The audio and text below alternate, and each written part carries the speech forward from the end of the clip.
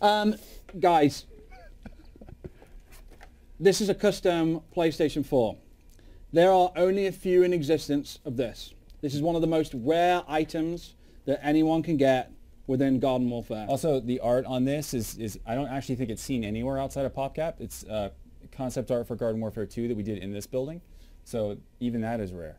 So, Zero, because you moved me to tears with your video that you pulled together and made so much effort to help with the community, this is yours. We're going to sign this for you and we're going to send it to you. And then you will now have both an Xbox One and a PlayStation 4. Thank you so much. Awesome. Thank you, Zero. Thank you, guys.